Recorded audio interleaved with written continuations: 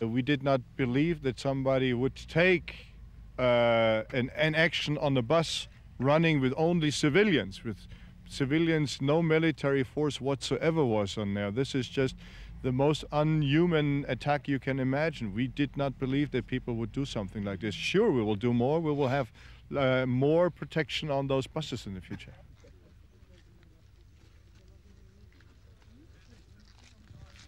But this is obviously just the sort of thing that we don't need, the Serbs don't need, and Kosovo doesn't need.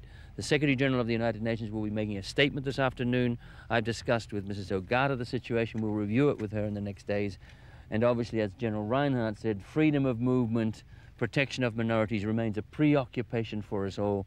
We will do everything possible not to be intimidated by this, but of course security of the people concerned is the first concern.